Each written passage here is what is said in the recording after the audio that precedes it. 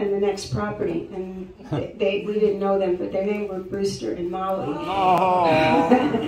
And so we had this open mic, and we all had this great feeling of we want to be of service. That's the whole point of life, is to be of service, right? Mitzi's my favorite of all of our performers over there.